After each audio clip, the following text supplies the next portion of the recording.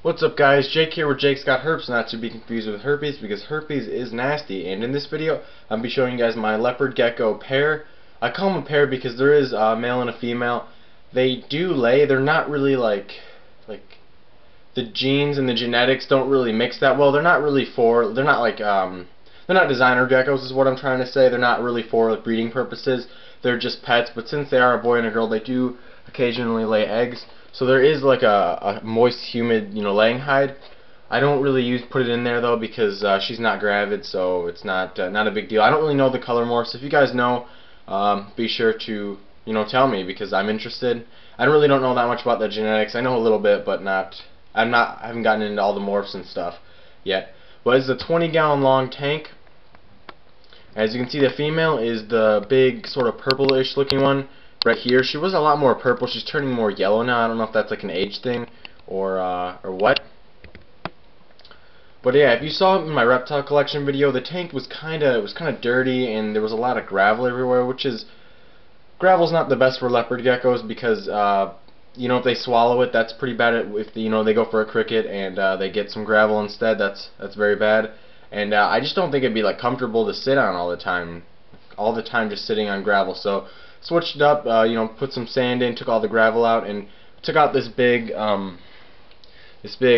tunnel looking thing because you need a lot of sand for it, and that's like $50 worth of sand, so not really worth it. But it's a pretty cool tank. There's a hide right here, a water dish right in the middle, and this other sort of rock formation hide. The male is actually inside of it right now. I don't know how I'm gonna get him out for you guys, but I'll just take her out for you.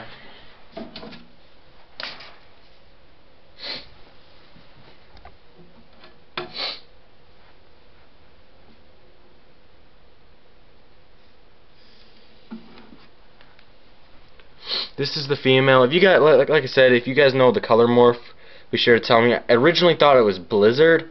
I'm not completely sure. I probably most likely am wrong, but I think it's Blizzard. But yeah, here she is. This is Patrick. I know it's a boy's name, but since she's purple, I guess her name's Patrick. Guess I'll set her back down. I don't know how I'm gonna get this guy out. He's in here. I'll just try and. And this is SpongeBob, because he's the yellow one. I don't know the color morph for this guy at all. Maybe I'll make some other video or something if he comes out, but yeah, that's him. He's pretty cool.